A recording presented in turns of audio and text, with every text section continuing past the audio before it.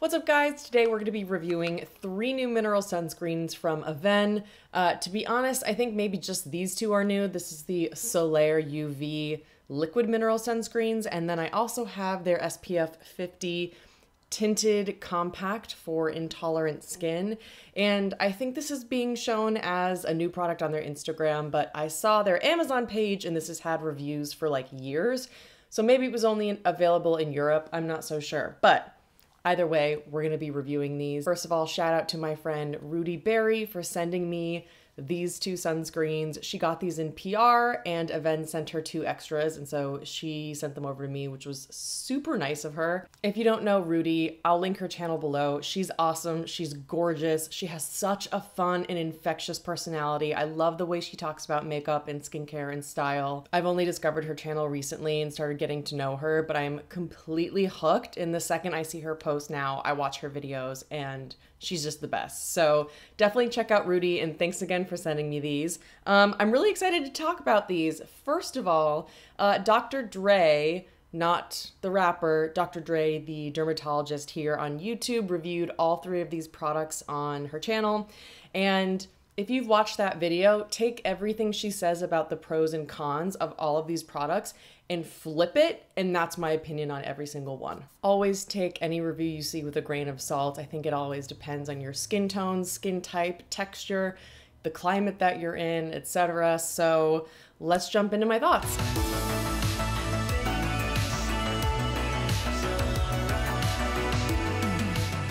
Just woke up, let's do this.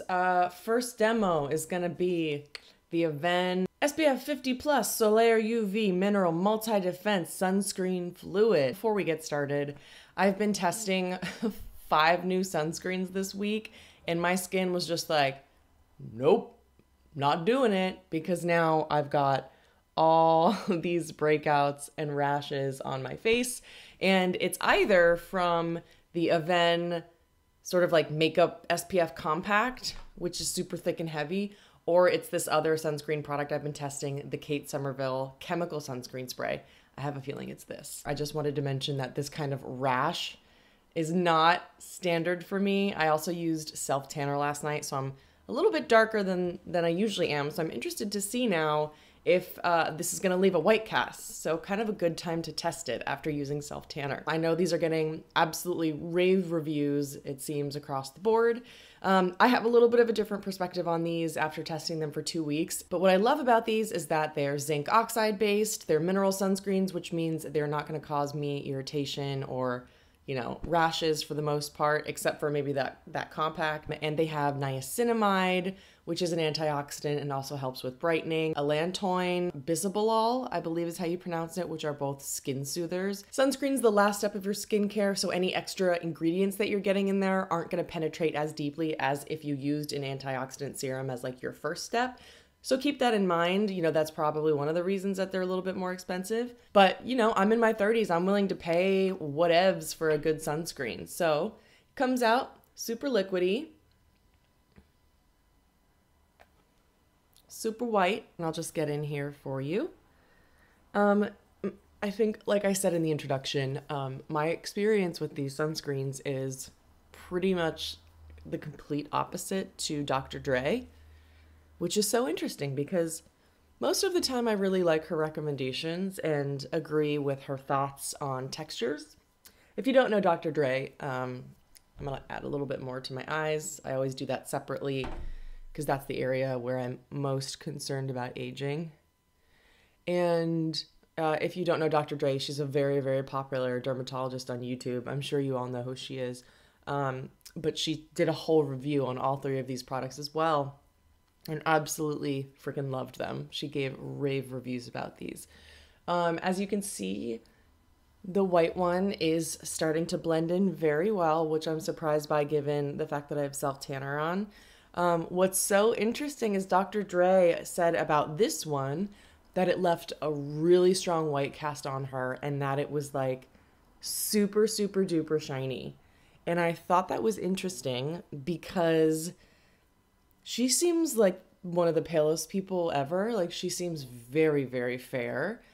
I feel like my skin's darker than hers, and this does not leave a white cast on me. So that was kind of interesting. Dr. Dre also said that these sunscreens are incredibly moisturizing, and I actually don't feel that at all. So wild. Yeah, as you can see, you know, Dr. Dre said that these were like uber shiny and moisturizing, especially the non-tinted white one, which I'm applying right now. But I think as you can see, as I'm working this in, there's no white cast, and it's really not that shiny. In fact, after about 10 minutes of wearing these sunscreens, on me, they set down to a semi-matte finish, or even satin at best. So I definitely don't agree with Dr. Dre that these are very moisturizing. You know, my skin has been very dry and dehydrated, and I've been living in a climate that seems to exacerbate that. Dr. Dre is in Texas, and she's in extreme humidity right now, and I think that's playing a role in both of our experiences with this. For example, at first, I hated the Kinship sunscreen because I tried it in a humid climate, and it like made me feel like my face was sweating. Now, the Kinship is my favorite sunscreen. I really think that your experience with sunscreens depends on your climate and your skin type. Because on me right now with my dry or dehydrated skin in this climate that seems to make it worse, these are semi-matte on me. So what I love about this is that it's SPF 50, it's zinc oxide based, it has all those skin soothers and antioxidants, which is great. But there's sort of a disconnect with the texture for me. Like in the mirror, I can see there's a really beautiful sort of shine and luminosity. When I touch my face, it feels a little bit sunscreeny. Like, I don't want to say greasy and freak you out, but you know what I mean? It feels like you have sunscreen on your face, but my face feels a little bit like tight and dry. So that's why I would say these are more of a semi-matte finish or a satin finish on me. While it looks dewy, it feels on my face to not be very moisturizing. What I like to do to help with that, because I really do like these sunscreens, is I just prep my skin a lot better instead. I'll use a hydrating serum. I don't use a hydrating serum every day. I don't find that it always is necessary for me. I just prefer to use products with hyaluronic acid already in them. And so I'll use a hydrating serum, and then I'll go in with like a more occlusive, heavier moisturizer under this, and that seems to do the trick for me. So what I would say is, like, if you're in a humid climate, you'll probably find these sunscreens quite moisturizing and dewy. If you're in a drier climate, you will probably find them to be more of a satin or a satin matte finish. So just keep that in mind as you ever listen to sunscreen reviews. It is so subjective. What I'll say is that there are some days when this seems to leave a white cast on me. I'm gonna see if I can build it up, because in Dr. Dre's video, I mean, you can really see the white cast on her. I can't recommend this sunscreen if you have like 2 shades darker than me. I think you would start having an issue. Personally, it really works for me. This totally blends in without a white cast if I really take the time to work it in. Like right now, if I left it there, it looks pretty good on camera in my monitor. In person, I can see a little bit of a white cast, but that's totally fine with me. I just work it in and the white cast goes away. Now, you know I'm going to talk about their marketing claims. They say that this is sheer and non-whitening. It's not. It leaves a white cast if you are anything deeper than fair. Why are we doing this, sunscreen companies? This leaves a white cast. Like, stop it. Don't say that. Blah, blah, blah, blah. I'm over it. I really just think that consumers deserve better marketing because it's sheer and non-whitening if you have super fair skin. So you've heard this a million times. I won't keep talking about it. But my final thoughts on this product, on the non-tinted Avène Solaire UV, is that I love it. I think it's great for fair skin. If you have dry or dehydrated skin, or you're in a dry climate, I would definitely recommend prepping your skin a little bit beforehand so it feels more moisturizing. But if you're in a humid climate, you'll find this pretty moisturizing. But again, this one is probably just for fair skin. And I believe this is something like $34, so it is on the pricier side of sunscreen. Okay, now we're gonna talk about the Avène High Protection SPF 50 Mineral Filter Tinted Compact for intolerant skin. Again, this is a mineral sunscreen. It's zinc based, and when you open it, it comes with a sponge, and I have the shade Beige, which is basically what a cream bronzer would be on me. The obvious faults in this product line is that there are only 2 shades. This is the lightest shade, and I'm going to tell you straight up right now, this does not work for me. This is way too dark for my skin. Again, comparing to Dr. Dre's video, I personally think she looks more fair than I am, and she said that this sheared out and blended into her skin perfectly. I have no idea how that's possible because this looks so incredibly heavy and dark on me. It does shear out, and you'll see as I apply it, but I cannot recommend this unless you have a perfect shade match for this. They also have 1 shade deeper, which I believe is called Honey. The shade range is just very unhelpful. Like I said before, I've been testing this for a few days now, and I think that it could be part of the culprit of all of this rash that I'm having. Or it's this Kate Somerville chemical sunscreen spray because my skin is incredibly reactive to chemical sunscreen. So I think it's this, but this has been so heavy and just feels like a freaking mask on my skin. I'll show you now, that it's just, I think it could also be just causing these breakouts. So as you can see, it is quite dark and it will shear out. Again, some people might be saying like, oh, you're using too much, but it's like, this is supposed to be used as your sunscreen to touch up throughout the day. You can't just go in with a tiny, tiny touch. I think that if you were to find that this matches your skin, you could probably go in and use this as a foundation and get like really good SPF coverage and then touch it up throughout the day. And that would be great for you, but it doesn't match me and it just feels too heavy. So I think you can see the coverage as I start covering up those breakouts and rashes. You can definitely see there's a lot of coverage. It's making me look a little bit yellow and a little bit darker. So many people have said this in my DMs because I've been testing this for like 2 days on Instagram. So many people have said it gives us Maybelline Dream Me or Dream Matte Mousse vibes. Like it's like just so thick, so heavy, sits on top of the skin, so pore clogging kind of thing.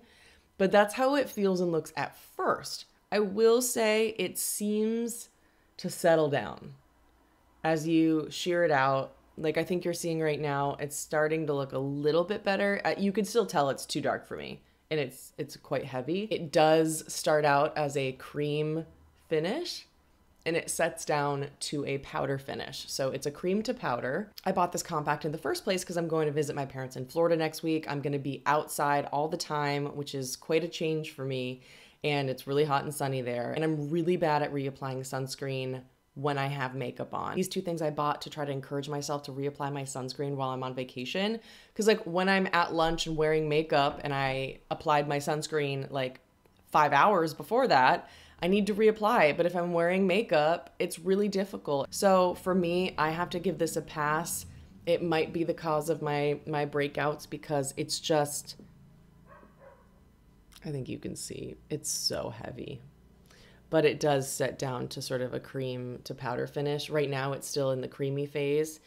It just, even when it sets down to that cream to powder finish, it just feels very, very heavy. I feel like I'm wearing a mask. Sometimes it makes my skin just feel like you just want to wash your face off. You know what I mean? It just feels like you have like a really, really, really heavy foundation on. So I have no idea how Dr. Dre fell so in love with this because she gave this like absolute rave reviews and said it was like sheer and perfect for reapplying. And I'm over here like looking like I'm back in college in 2008 wearing that like Maybelline Dream Mousse foundation that's like 5 shades too dark, like ready to hit the club. This does not do it for me. But hey, if you're able to make this work, good for you. All right, so I showered off the sheer non-tinted, non-whitening sunscreen and the tinted compact. I know that's a little bit out of order, but I wanted to just show you the compact over like a non-tinted sunscreen. And now I'm gonna go in with the tinted liquid Solaire UV sunscreen. Interestingly enough, after testing these products for 2 weeks, I still haven't tried this one on its own. And I will show you why. It's because the tint is hella dark, like really, really dark. But you know, again, Dr. Dre put it on and it worked for her. So maybe this adjusts to your skin. I'm not so sure, but I'm about to take my dog on a walk, and so I'm gonna throw this on, and if it doesn't work out, it doesn't work out, and it's okay. No one's gonna see me on my walk. It just looks really dark. My friends who are influencers who got this in PR, oh my God, I'm scared right now, you guys. This is a fucking nightmare. My friends who got this in PR who are either more fair than I am or slightly deeper said that they just like to mix these two shades, and I would agree with that. Oh my God, this is a disaster. How the fuck did Dr. Dre make this work? Oh my God, no. Oh my God. Oh, okay. Maybe it's gonna work. Maybe it's gonna work. How did Dr. Dre make this work? She looks so pale. This is crazy. The only reason I figured I would test this on its own was because she was like, boop, boop, boop, looks so sheer on her. What? Damn it. So maybe some of you are like, oh, you know, if she puts it all over her face, maybe it's fine and blends it down her neck. If I wore like a tank top, are you kidding me? Oh. My thoughts are, if you have fair skin, the non-tinted is the way to go. If you have like medium tan skin, the tinted is the way to go. Like this shade skin, do that. If you are in between these two shades, you don't have an option. If you have dark skin, I don't know that this would work for you. It's hard to say because this is a deeper tint than I've seen before, so that's good. But again, all of my influencer friends who got these in PR mixed these two shades together. That's actually how I've been wearing them, and it looks beautiful, but that's just not a possible option for consumers. If you bought both of these, you would end up spending like $70. That's just ridiculous. So my final thoughts are, I really like the texture on me. In this climate, they are more of a dewy look, but a kind of satin matte feeling where I just have to put on a little bit of a heavier moisturizer underneath. I like to mix these two because I'm not quite as fair as the white one and I'm not as deep as the tan, but that's just not possible for consumers. So I would only recommend these if you have tan skin or very, very fair skin. And then I think the compact, it's just crazy that it comes in only two shades. It's too dark for me. I can't make it work and it feels very heavy. I asked you guys on Instagram what you thought of this, and I didn't get a single positive message about it. Everyone said that it was like cakey ass heavy looking foundation. I don't know how Dr. Dre loves this. To each their own. Mad respect if you're able to make this work because it is a really cool product. But I'm going to get the Skin Better Compact instead. So that's it. I'm going to continue to use these by mixing them to get my perfect tint. If you have access to that and you have the money, go for it. But personally, I think the Dr. Dennis Gross liquid physical sunscreen is a better texture that looks the same and I think is pretty sheer on most skin tones. But yeah, you know, I love the ingredients of these. I do like the way it looks, the way it applies, and I like that it's SPF 50. So there you go. Some people are gonna love these, some people are gonna hate these. It really just depends on your skin texture, climate, and skin tone. So I hope you enjoyed this video and I'll see you next time.